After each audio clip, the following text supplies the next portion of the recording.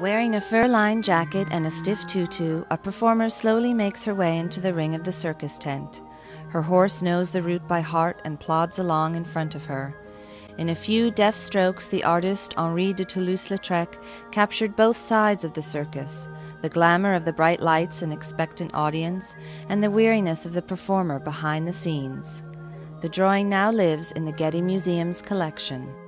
Lautrec made it in 1899 in a hospital room where he was being treated for alcoholism and dementia. While there, he made more than 50 circus scenes completely from memory. The subjects, acrobats, equestrian performers, animals were deeply familiar to him. He made the series to prove to his doctors that he was well again, and it seems to have worked. When he was released from the clinic after only 3 months, he told a friend that he bought his freedom with his drawings. Lautrec was only 4.5 feet tall and walked with a cane his whole life. To him, more so than for other spectators, the circus performers represented the perfection of muscle, nerves, and technique.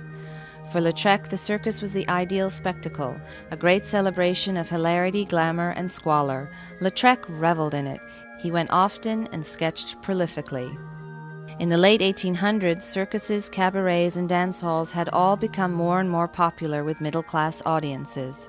These activities offered a new way of participating in public life. People could see and be seen like never before. For the first time, artists began depicting scenes of regular people enjoying themselves. Auguste Renoir painted a couple promenading in the park.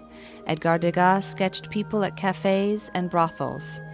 These and other artists used laundresses, prostitutes, cabaret, and circus performers as models. They rendered their subjects in the moment, in the midst of a gesture or conversation.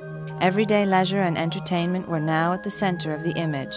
Lautrec drew these scenes with unmatched honesty, capturing the here and now of modern life.